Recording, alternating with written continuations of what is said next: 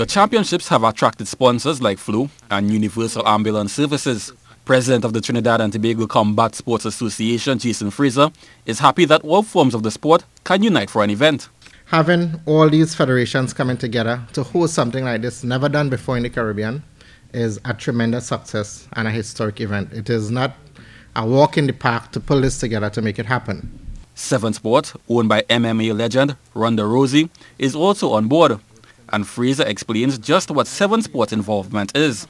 Seven Generation is a game that developed for slow learners, and we find that in sport, most time we have a lot of athletes who are very good with their body, strong body, but sometimes they have weak minds when it comes to education.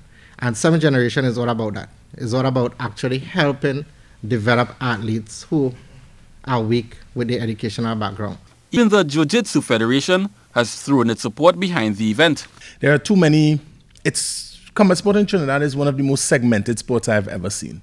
And because there are so many different aspects of combat sport, it's very easy for people to think that, for instance, that wrestling is so great and so different from, let's say, boxing. They are all combat sports, and they should be housed under the same roof. It's another first for combat sport, and when the bells ring, it's every man for himself in all-out battle on April 28th. Kent Fuentes, C Sport Extra.